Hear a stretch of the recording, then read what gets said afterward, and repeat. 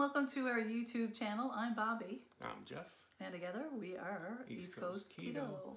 So today we're going to talk to you about water, and how much you should drink. But before that, we're going to ask you to hit that subscribe button down below. And ring the bell. And that way you'll get notified every time we put up a new video and you'll be kept up to date with everything keto. Okay, perfect. So water. Water. Everywhere. H2O or is it right behind us? H2?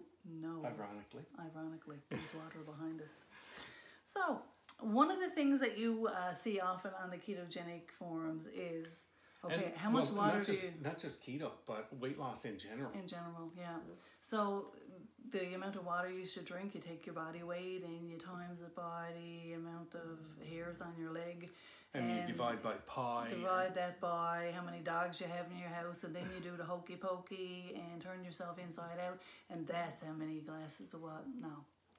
It has nothing to do with that at all. There's a misconception out in the ketogenic community. Is it a misconception or a myth-conception? It's foolishness. You know, a lot of people come into the keto world and they think they have to sit down and they have to jam the water, just drink. I keeps a 10-gallon bucket by my desk every day and I drink 10 of those and I'm fine. And one of the things that I want you to do, don't take my word for it, is I want you to Google water intoxication or overhydration. It is a real thing. Some people think that the more water you drink, the better it is for you. But what you can actually do is you can wash out your electrolytes. Now, you learn back in biology that your cells are made up of 96% water. Your body is made up of 96% water. But that's not the case. Those cells are actually made up of your potassium, your electrolytes, your magnesium, and your sodium. Encapsulated in water. Exactly. So that's what make up your cells, and that's why you hear a lot of us in the ketogenic community talking about make sure your electrolytes are good, make sure your electrolytes are good, because these three elements need to be equally balanced, or your body is going to start screaming at you and say, okay, I need something. Yeah, if you're flushing all your electrolytes out, the keto flu, which we've talked about numerous times, it's going to be hard and real. Okay. Exactly. So if you drink too much water, what's going to happen is you're just going to start flushing all those electrolytes out, and you're gonna take away all of the salt and the potassium, and you can get yourself into serious health issues.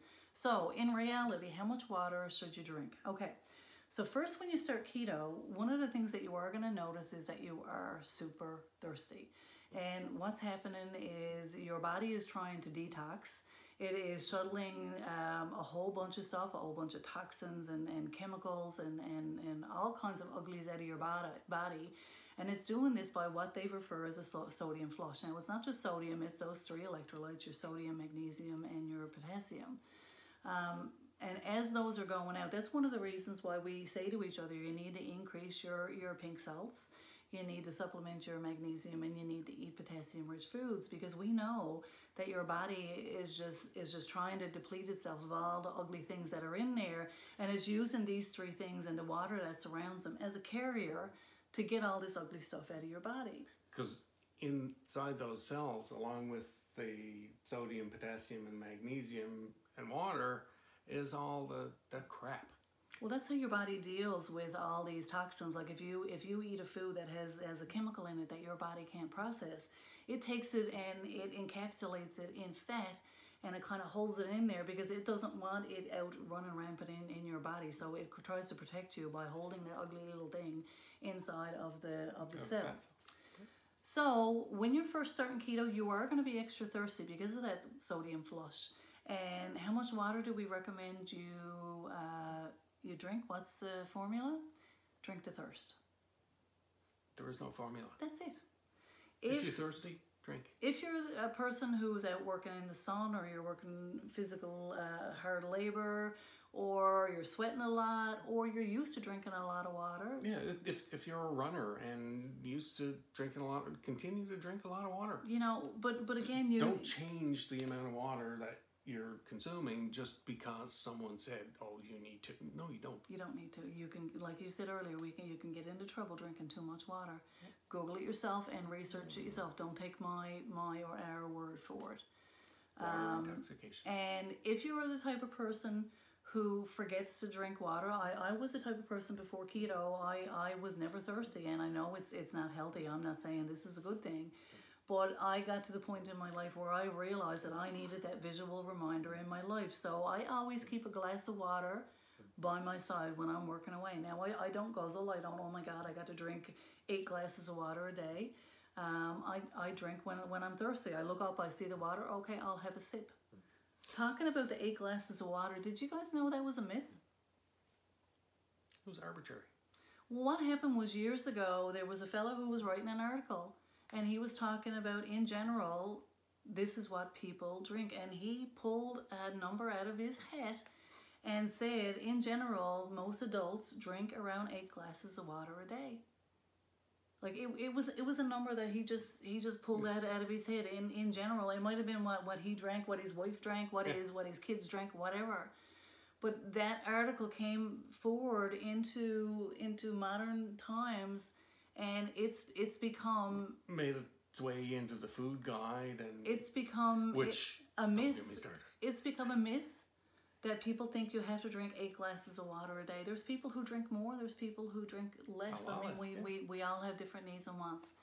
Well, you also get water or fluids from other sources. Coffee. Exactly. And his information that he was using back then, it wasn't just pure water. He was taking into account, juices and coffee. And if you're eating a vegetable, if it has water in there, all that stuff, all fluids that you go into your body, that's what he was taking into account back then. Now, if you ask somebody now in the nutrition field, they would say, no, it has to be water. Coffee doesn't count, blah, blah, blah, doesn't count. That's a myth, I hate to tell you. In general, if you are drinking 1 glass of water per meal, so 3 glasses of water a day, your body is getting what it needs.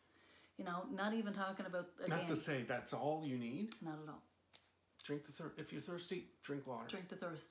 What you need to do, ketogenic living, in my opinion, is all about learning how to listen to your body.